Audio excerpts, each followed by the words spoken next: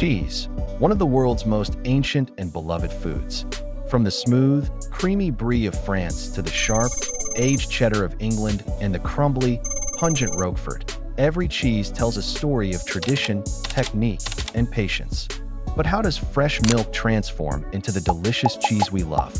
Join us on an in-depth journey through the fascinating process of cheesemaking.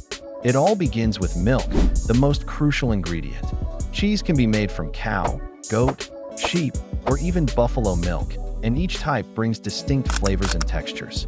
The breed of the animal, its diet, and the region where it grazes all contribute to the cheese's final character. Some famous examples include Parmigiano Reggiano, made from high-quality cow's milk in Italy, and Manchego, crafted from sheep's milk in Spain.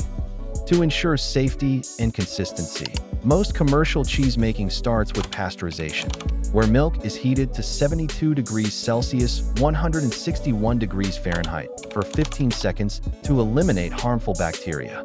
However, raw milk cheeses, such as traditional French Camembert and Swiss Gruyere, rely on natural microbial activity and must be aged for at least 60 days to ensure safety.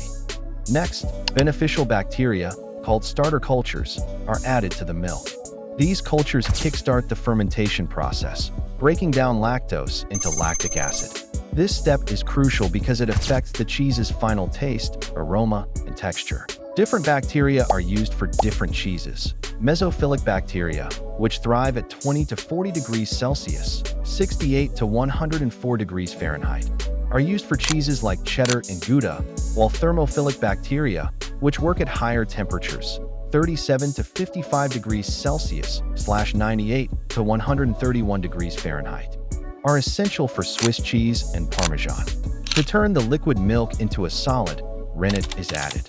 This enzyme, traditionally sourced from the stomach lining of young calves, but now also available from microbial and plant-based sources, causes milk proteins to bond together, forming curds. The milk is kept at 30 to 40 degrees Celsius, 86 to 104 degrees Fahrenheit, and allowed to coagulate for 30 minutes to 2 hours. Some cheeses, like ricotta and paneer, skip rennet altogether and rely on acid from lemon juice or vinegar to form curds. Once the curd has set into a gel-like consistency, it is cut into smaller pieces using special knives or wire cutters. The size of these curds plays a crucial role in the cheese's moisture content. Larger curds result in softer cheeses, like brie, while smaller curds produce firmer cheeses, like Parmesan. At this stage, stirring and gentle heating help control the moisture level.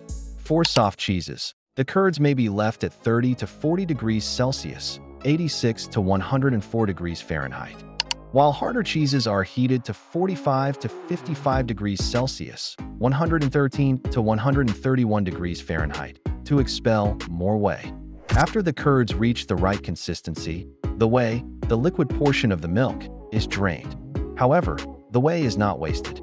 It can be used to make additional dairy products like ricotta or as an ingredient in protein powders and animal feed.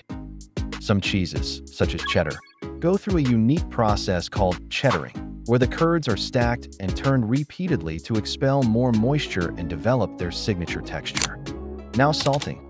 Salting is a crucial step in cheese making, not just for flavor, but also to control bacterial growth and moisture content. Some cheeses, like Parmesan and cheddar, are dry salted by sprinkling salt directly onto the curds, while others, such as feta and mozzarella, are submerged in a saltwater brine for several hours or even days.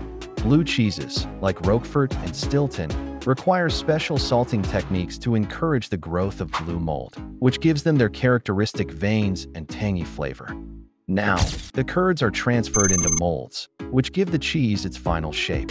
Soft cheeses require little to no pressing, while harder cheeses, like Gouda and Manchego, are placed under heavy pressure for several hours or even days to remove excess whey and create a dense texture. One of the most important stages in cheese making is aging, also known as affinage.